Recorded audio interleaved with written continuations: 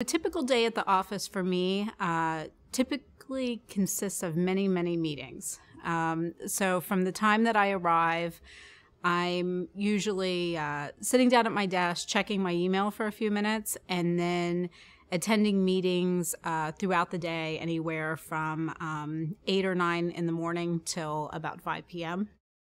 A quick lunch break, and consistently meeting with people. At the end of the day, I usually use that to wrap up and work with my team and divvy out work, talk about projects that need to be completed, and make sure everybody's on the same page and has all the information they need to be successful in their job. A lot of the day really focuses on communication, and now we have email, so emails are often responded to in the evening, and just making sure that we're getting back to everyone timely and things can continue to progress in the office before the next business day.